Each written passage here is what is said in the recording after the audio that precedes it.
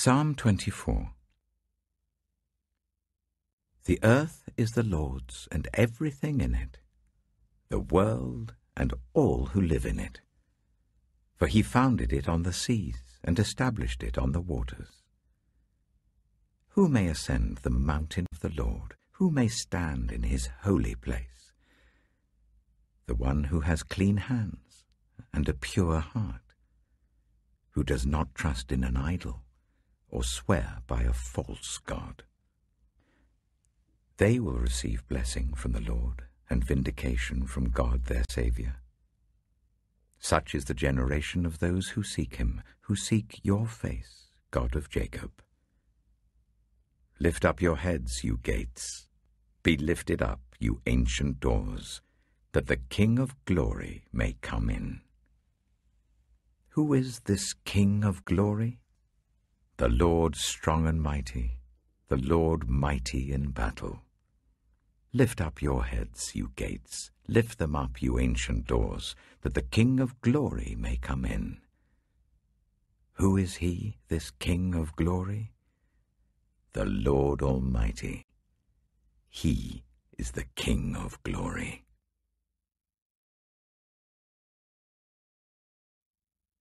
Psalm 25.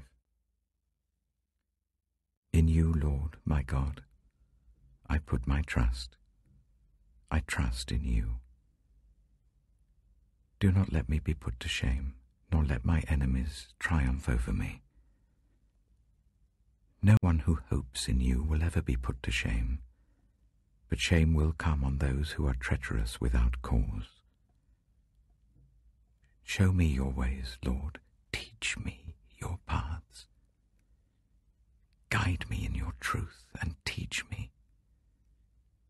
For you are God, my Saviour, and my hope is in you all day long.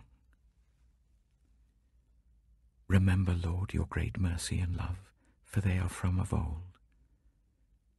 Do not remember the sins of my youth and my rebellious ways. According to your love, remember me, for you, Lord, are good. Good and upright is the Lord. Therefore he instructs sinners in his ways. He guides the humble in what is right, and teaches them his way. All the ways of the Lord are loving and faithful towards those who keep the demands of his covenant. For the sake of your name, Lord, forgive my iniquity, though it is great. Who then are those who fear the Lord? He will instruct them in the ways they should choose. They will spend their days in prosperity, and their descendants will inherit the land. The Lord confides in those who fear him. He makes his covenant known to them. My eyes are ever on the Lord, for only he will release my feet from the snare. Turn to me, and be gracious to me, for I am lonely and afflicted. Relieve the troubles of my heart, and free me from my anguish. Look on my affliction and my distress, and take away all my sins. See how numerous are my enemies, and how fiercely they hate me. Guard my life and rescue me. Do not let me be put to shame, for I take refuge in you. May integrity and uprightness protect me, because my hope, Lord, is in you. Deliver Israel, O God, from all their troubles.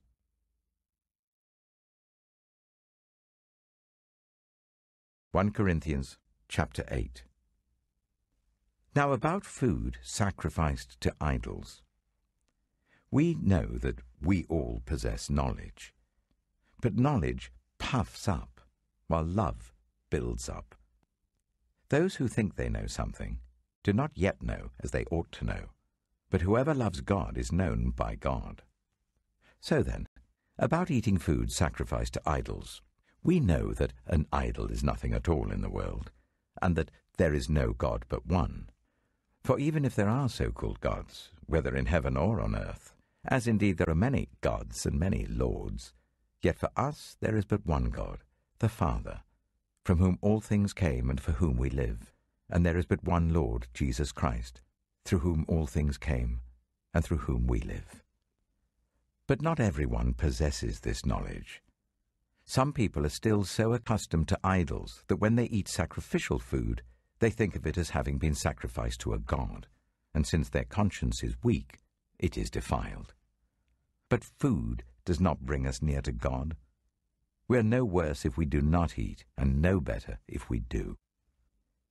Be careful, however, that the exercise of your rights does not become a stumbling block to the weak. For if someone with a weak conscience sees you, with all your knowledge, eating in an idol's temple, won't that person be emboldened to eat what is sacrificed to idols?